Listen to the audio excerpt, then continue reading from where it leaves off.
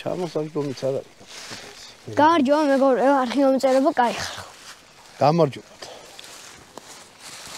კიდე ერთი ვიდეოთი დავამდიდროთ ქართული YouTube-ი. ერთმა მომწერა, რომ სათამაშო იარაღები რო გიჭირავს ამ ხელა კაცო. ხო და ანდაბას ზოგი ესე ფიქრობს, ზოგი ესე ფიქრობს რა. მოკლედ მეგობრებო, მინდა პნევმატური იარაღი ჩავწეროთ კიდევ ერთი. აი ამ შემთხვევაში არის აი ესეთი რაღაცა, პისტოლეტი. საინტერესოა. ეს არის ვალტერი cp99 კომპაქტი. კარ ვალტერის გამოშვებაო 4.5 მმ-ო ზედაწერია, აი ნახეთ. აი ხაწერია კარ ვალტერი, ეს ვალტერია. აი აქ აწერია კალიბრი. მეორე მხარეს აწერია იაპონიაშია დამზადებულიო, აქ კიდე კალიბრი აწერია. აქ აწერია გამოყენება. აქაც ვალტერი აწერია, მოკლედ. ნამდვილი იარაღის მოდელია ვანთ? მოდელი არ არის, ზუსტი ასლია რა. ამ წონა, სიმძიმე, ხელში ყველაფერი ბატონო დავითა, როგორც ნამდვილი იარაღის. მაგრამ ეხლა ამ იარაღს რა აქვს? ისეთი გამორჩეული და სროლის დროს აი ეს მოძრაობს. ანუ აი ეს მოძრაობს რა. ეს. მე ეხლა მეორე პისტოლეტით წამოვიდე. აი ეს. ეს გადაღებული მაქვს, როგორც ნახეთ რა გრავირება გავაკეთებინე, გრავირების გურუმ. რავი, ვისაც იარაღი აქვს, აი ჩვენი ლოგოც კი ისქნა, რა ქვია, ზედ. აი აქ. აი აქ. რავი, თუ ჩანს. მოკლედ, ამ იარაღის განხილვა მე მაქვს გადაღებული, ამისი არა. და განსხვავება რა არის ამათ შორის? სისტემურად განსხვავდება რა. ეს როლის დროს ზემოთ არ მოძრაობს, ანუ პირდაპირ ისვრის, ეს ზემოთ მოძრაობს, აი ეს. ანუ აქედან რა გამომდინარეობს რა? რაღაც ნიშნივით ამოიღო. ამით თუ გააკეთებთ 60 გასროლას, ამით გააკეთებთ 30 გასროლას, იმიტომ რომ ეს მარტო ტყვიას გაზი იხარჯება, მარტო ტყვია რო გაისროლოს, ამან კიდე ტყვიას უნდა გაისროლოს და ეს უნდა გადმოტენოს ეს.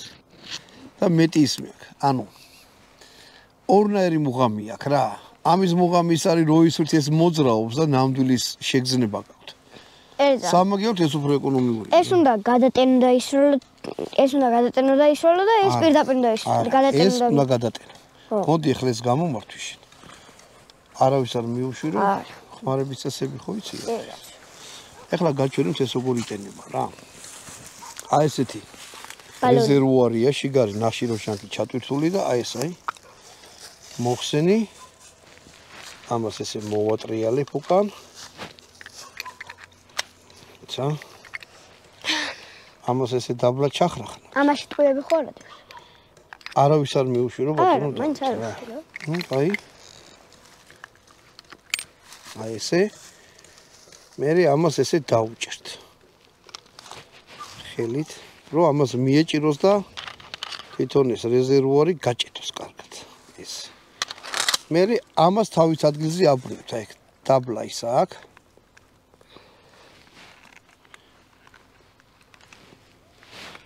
აი ეს. და იარაღი გაიტანა. გაისროლა. ეხლა გამზადებულია შეუძლია ისროლოს ყველა. ჩავდე. ანუ რეზერვუარი გააქტიურებულია და მე ვნახოთ ეხლა თვითონ ჭიდი რა დღეშია, როგორ კეთდება. ნამდვილი იარაღებს ვალტერებს, აი ეს ღილაკზე კი არა, აი აქ ჩამოსაწევი. ხო ხედავთ ესეთი რაღაცა? ჩამოვწიე და გამოიღე თვითონ ჭიდი. აი, ეხლა ბატონ დავთ გავმართვი. იარაღი დამოხტულია ჰაერით. აი ესეთ ბურთულებს ისმის, აი.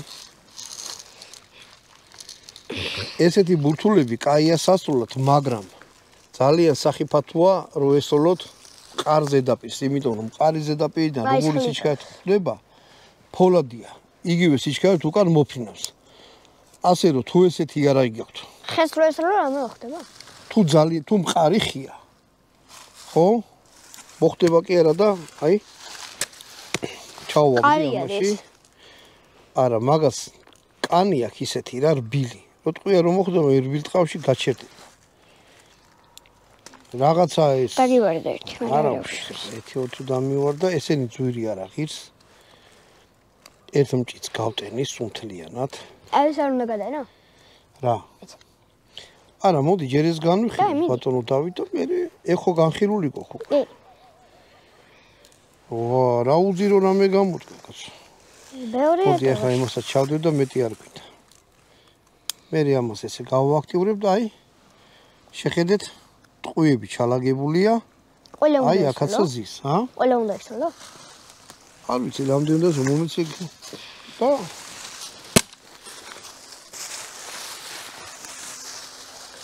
ხო კიდე რა უნდა მეთქო, უყურეთ. აი აქ. Save the fire, ანუ ცველზე აყვანო, უკან გამოწევ, დაბლა ჩამოწეთ, ეხლა დაიკეტა აღარ ისვრის და ზემოთ აწვევთ fire-ზე. ამ შემთხვევაში ახლა სულას ვაპირებ, ჩამოწევ, დავაყენებ. ცველზე, ბატონო დავით. გამოდი აქეთ. მე გამო. ცოტა კიდე უკან გამოვიდეთ. სახიფათოა. ხო რა, მაინც შარია. გავააქტიურე იარაღი აი ესე. და ეხლა ვესროლოთ 3 ძლეს ვესვრი 2 ხელით. და ვნახოთ რას იზამს. საიძე გიყენია. არა, fire-ზე აწვი. აი სუთა მოვიწყდა ეს ნამდვილი იარაღი ვითარი. ეს უნდა გადატენოთ. რო გადატენით, აი აქ გამოჩნდება წითელი წერტილი. ანუ ხელში რო გიჭირავთ, შეხედავთ აი ამ წითელ წერტილს და წითელი წანას უნდა ამოვიწყდა, იმაზე ვარ მიჩვეული მეორე ერაგ. ამას უნდა გადატენო. იაპონელები ოხერი ხალხია. აი ცენტრში უმიზნებ და ნუ ყვითელში გავარტყი სამივე და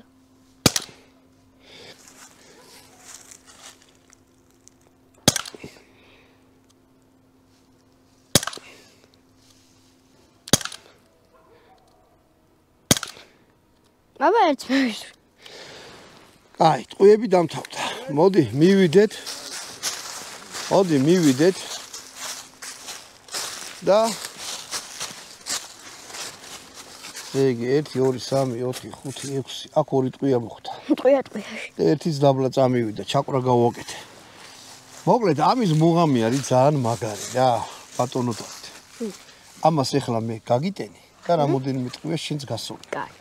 კარგი? კარგი. დავიმასწორო ტყვიები სად არის მოხდრილი. პნევმატური იარაღი შეგიძლია ბავშვს ასრულოთ, მაგრამ ეცადეთ რომ ყარ მეტალს ამით მიეჩვევით რომ ბავშვს მიაჩვევთ იარაღს და იარაღის კულტურას. ეხლა არ მითხრათ ბავშვი იარაღი რაში ჭირდება, ჭირდება, გაიზრდება და 1000 უბედურობა ხდება ხოლმე ქვეყანაზე რა და ჯობია რომ იცოდეს და არაფერში არ გამოიყენოს. ვიდრე არ იცოდეს, გაიგე ბატონო დავით, რაღაცაში დაგჭირდეს. და როგორც ხვარი აფთიაქში ეგრე იყურებოდე, ნეტა ეხლა რა ვქნაო, გამიგე? კაი. მოდი ეხლა ისევ გავტენი ამას. რამოდენიმე ტყვიას ჩავტენი. გადმოვივარდეს ისე. და შენ გასულებ. არა, ნუ გეშინი. არა, მაინც რა. ყოველი შევთვალე. ბევრი ტყვიები გინდა ისულო? ხო, რა. კაი. ესე და ეს. გავტენი მომიცის იარაღი მიმოხ. მოდი აქა. მოდი აქ. აბა. ცა. გადაგენოთ. მოდი. ხო ხედო მე როგორ ისულია რა. ვიცი სწორი. მომისმინე, მაიც მომისმინე. ამ ხელით ხო ისვრი? აჰა. ამ ხელით დაიჭირე იარაღი. აჰა. აი უყურე ეს მოკიდე ქვემოდან. ეხლა ეგრე მოკიდე ხელი. აჰა. და უყურე, მე მიყურე. იარაღი ამ ხელზე დააყრდენი. აჰა. და აქედან მაქსიმალურად მსუბუქად ესროლე, გამიგე? თითი ჩამოწიე დაბლა, აი ესე. ესე? აი ესე, ხო? დაუმიზნებ ეს.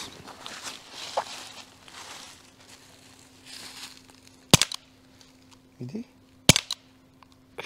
ცოტა მყარეთ უნდა დავუჭი. ძიმია, ხო? ნამდვილი იარაღის ის არის, რა ქვია. ნამდვილი იარაღის წონა.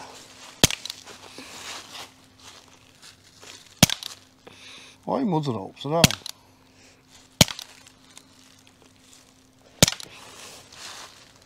სუდე დაუტირა. გათავდა? აი, მიდის ეს დავაყენოთ. კარგად ისროლი რა მინდა. აი, სორი. 3 მოხდა წითელში, დანარჩენი სულ ყველა ყვითელში. აჰა, ეს. ერთიც დაბლა. ეს მეორე შემოატყე. ხო, არა, შედეგი კაია, იმიტომ რომ ეს იარაღი სადღაც 1 კილონახევარი მაინც იქნება რა, იმ მაკაროვის სისტემის იარაღი, ვისაც ხელში გჭერიათ. გინდა გლოკი რა მნიშვნელობა აქვს? წონა აქვს ზუსტად იმდენი. ხედავ რა მოხდა? გამოვიდა, ესე კი არა შეჭრილი. შეხია. ხე არ გაფუჭდა ამით, იმიტომ რომ ხის ტყავი. აი ტყვია. ტყვიები სად არის შეჭედილი, ხედავ? მინდა გამოვიდა ხოლმე. აი ერთი ტყვია. ეს მაინც მკვდარი ტყავია. ხეს არაფერი არ მოვიდა აბსოლუტურად რა, არ დაზიანდა. ხო, რა უნდა მეთქვა? ტყვიების არ ქონა ამაში ბალონი როდევს ის კომპენსირებას ისაკეთებს და ეს მასიური რკინის, ანუ წონა არის ზუსტად ედაგიო და თუ გინდათ რომ აი გამოვარდა. ხიდა. იაფად გამოხვიდეთ. იაფად როგორ ეს სროლა გინდა დაამუღამოთ, ხო და? ხა ნამდვილი ტყვიები და რა ჯერ ამითი ჩაყრა რო არ გააკეთოთ. ხელი მიაჩვიოთ, ზოგს უთო უჭირავს ხოლმე რა. მეც ამჭერია უთო რომ თომ ხელი მიჩვეო და სიმძიმეს. არა და ეგეც ქმედით ისადი, გაიგე ბატონო და. აი. ძველი კომუნისტების დროინდელი მძიმე უთო უნდა დაიჭირო ხელში და რომ მიაჩვიო. მაგრამ ჯობია ეს იყიდო და ამითი მიეჩვიოთ რა. სად იყიდება ვერ გეტყვით. იმიტომ რომ მე პატრონს იყიდეთ 4 წლის წინ და ეხლა რო გითხრათ იქ შეიძლება იმიზვლებიც აღარ არის შენობის რაღაც ეს იყიდება. ესე კაი პისტოლეტი. ეს შენა კონდეს ძალიან კარგი შთაბეჭდილება დატოვა ამ იარაღმა. ის მეორე იარაღი. რა ვიცი შეადათ რომელი ფლამაზია რა. აბატო. სილამაზით ეს. ეს უბრალოდ ლამაზია. ეს ძალიან ეს ამის განხილვა მიდევს, ამის არ ამქონდა დადებული გავდე.